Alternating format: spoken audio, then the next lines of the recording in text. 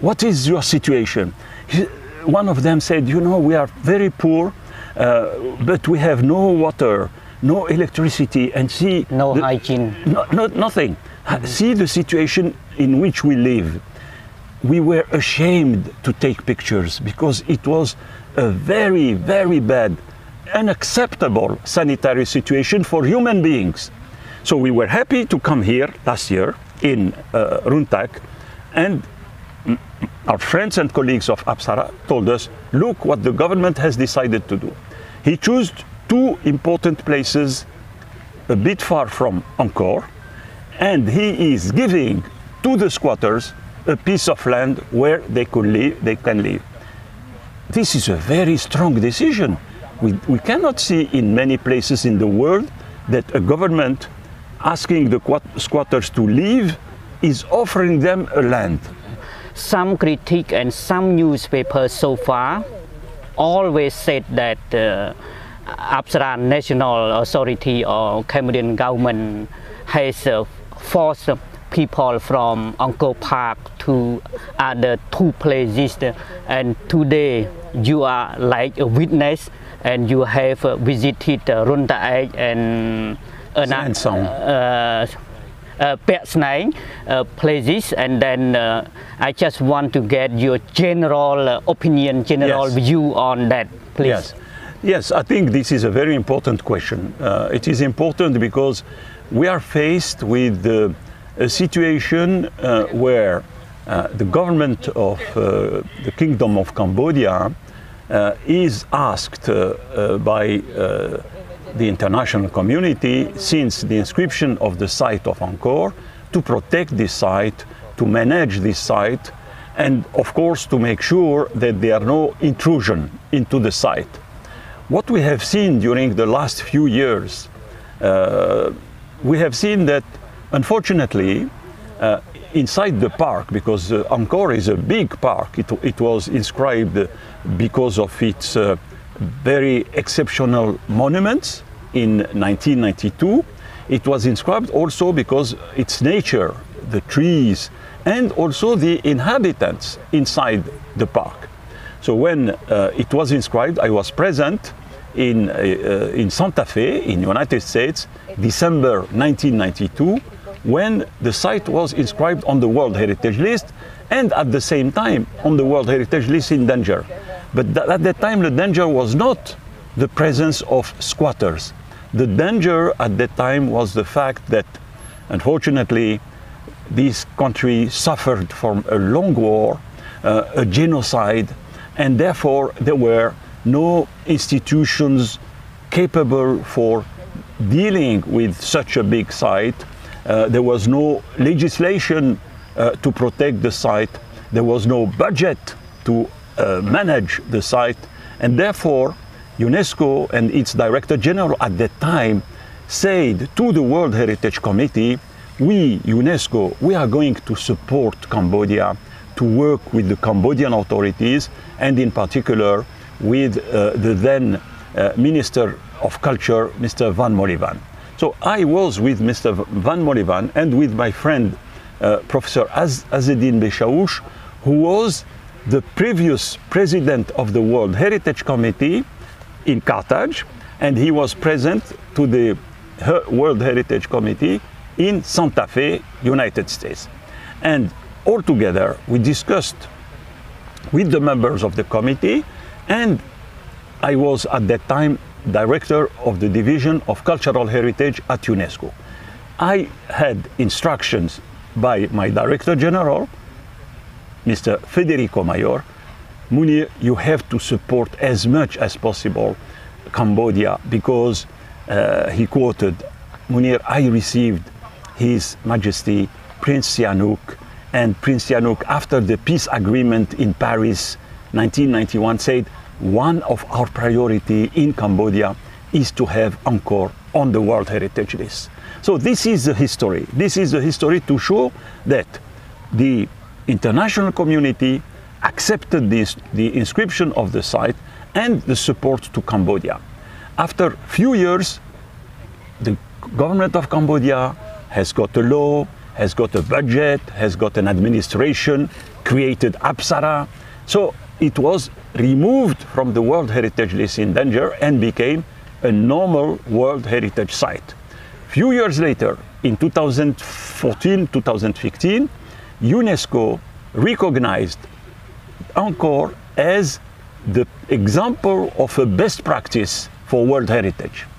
So then we saw in the years 2015, 2016, that more and more when we were visiting the site of Angkor, and we were coming here at the request of UNESCO, at the request of the government of Cambodia, and of course we were reporting to both the government and to UNESCO about the very important workshops, very heavy work on very important temple, the Bafon, the Bayon, the Taprom, the Takeo, etc. All these temples received the support of the international community with France, Japan, China, India, and many countries, Korea, etc., Italy, Germany.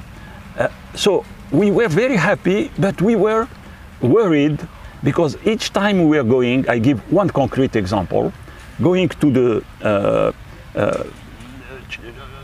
Phnom Thom temple, the Korean, near the Terrace of Elephant. We were looking at the augmentation year after year of people installing their shops, installing their small houses. And then we started to write in our document,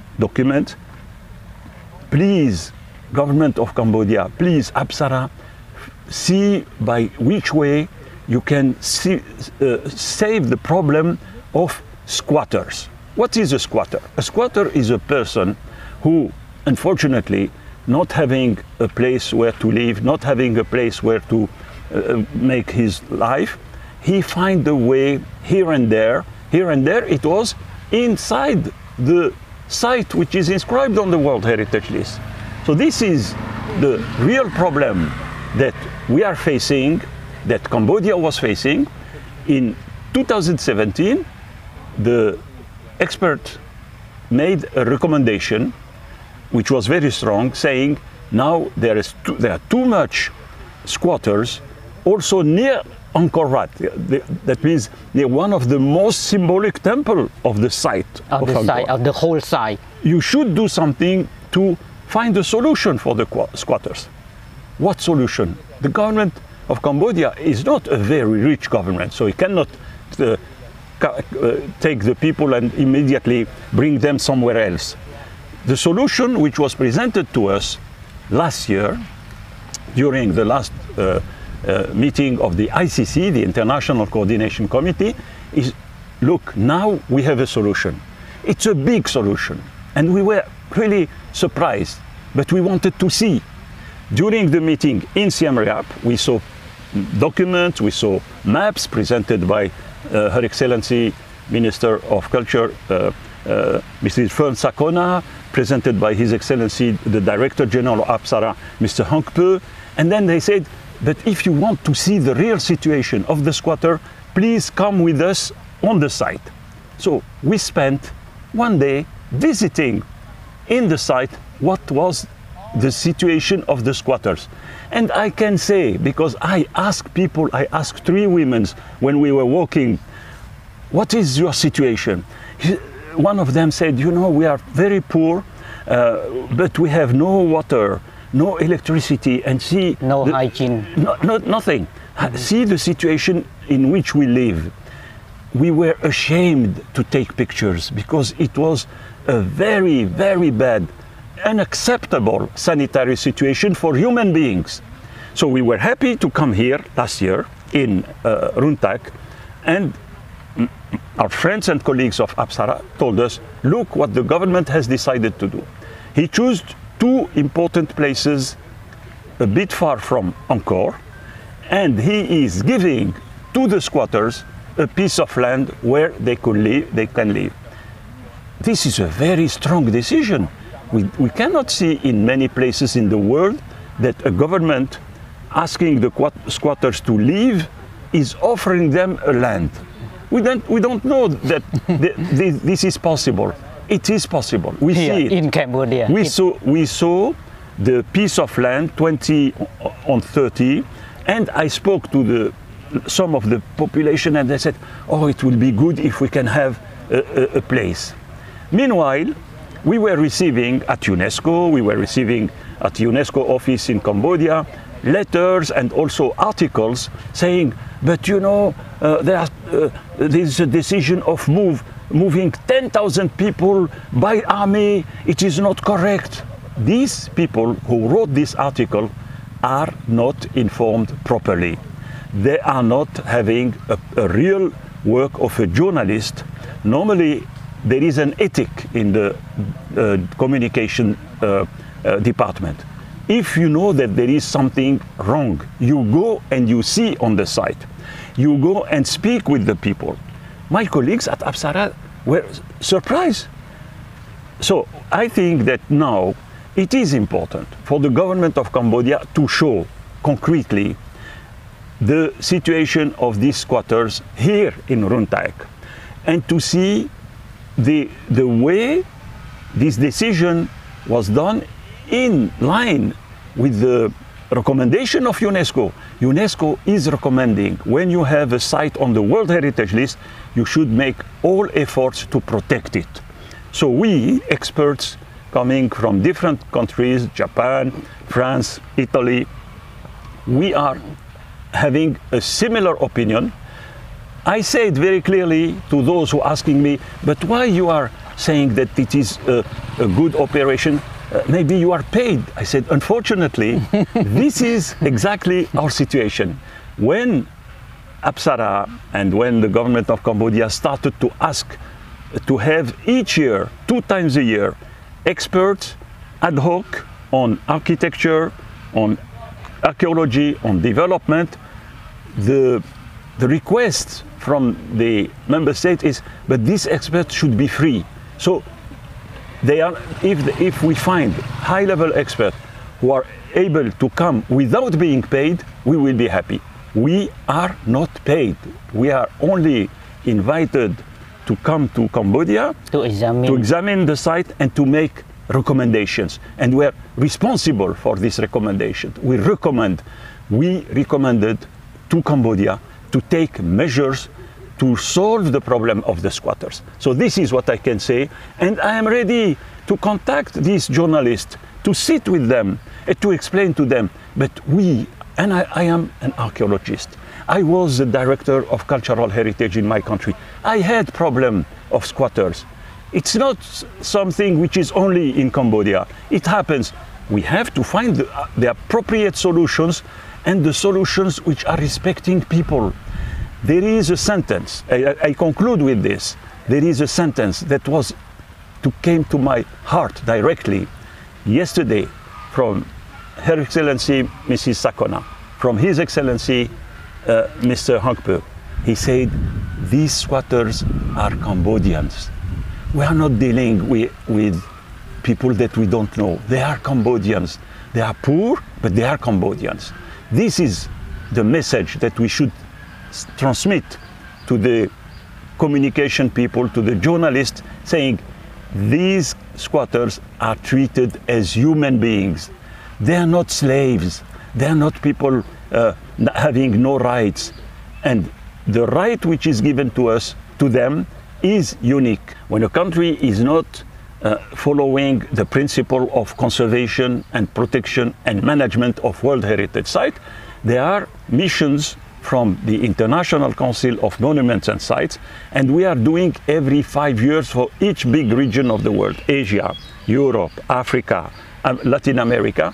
We are doing what we call state of conservation and each year we have presentation to the World Heritage Committee of problems which are occurring. Sometimes there are natural hazards, natural disasters, earthquake, for example, in Syria and Turkey recently. There are World Heritage sites which were damaged. So UNESCO, or wars, for example, we have many wars, unfortunately, in Middle East, in Africa. the sites in these countries are put on the World Heritage in danger. The case of squatters, if it was not solved, one day ICOMOS would come to Cambodia and said, the site is not protected and these squatters are doing damage to the value of this site. And therefore, it cannot be removed like this, but it can be put on the World Heritage List in danger. Again? Okay. We have done all efforts with of colleagues and friends to remove Angkor in 2004 from the World Heritage List in danger, and we don't want to see it again on the World Heritage List. But I repeat, what Cambodia government, what Apsara is doing in relocating in a human manner is something that should be shown. These are human Cambodians, and therefore people who are saying that there is no respect for human rights, they are transported by military lorries. It is not true. Because my problem is I have seen the lorries taking the sheets, taking the material to help. I have seen today 2 sites where the army is working to build the road, to bring the water, to bring electricity. All this didn't exist for the squatters in Angkor. So I think that you, member of the journalist community, communication, you should do a lot to explain what is the reality in the field. So maybe from your point of view, people have not forced to leave Angkor Park, but they are how to call it? They have been relocated to better places. Absolutely. You know, when you see here a few kilometers from this very nice village in Runtaek, we have seen this time, after having visited the site in December 2022, we have seen now in June 2023 the immense progress, and the progress that you can, measure is the fact that there is a school and that the children are already in the school in Runtaek.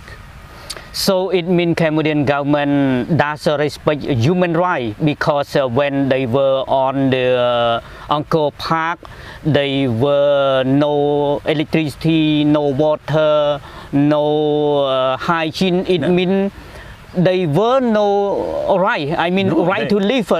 By contrast, what is your comment? My comment is what we have seen in the site occupied by the squatter last year is something unacceptable in terms of human rights. You cannot accept men, women, children not having water, running water, not having electricity, not having possibility of evacuation. I mean, nothing existed. It was something which was very, very bad. Condition of living. The sanitary conditions were totally unacceptable, and this was against the human rights. The Absolutely. Condition, when you are living in a place where you have no water, you have no electricity, you have no possibility to... They had no land title properly. And there were squatters. What means the meaning of squatter? You are occupying a land of someone else. The land in Angkor is belonging to the government. You cannot go, imagine I come to your house and I install myself. This is not acceptable. This is what happened. But they are not punished, they are not put in prison, they are given a piece of land and they are given the condition to live humanly, in a human manner, and all the facilities are done. People should come here. They have the school, they have the pagoda, they have the hospital. They didn't have all this. Being a squatter in Angkor was, and I spoke to people, unfortunately I don't speak Khmer, but my colleagues translated to me.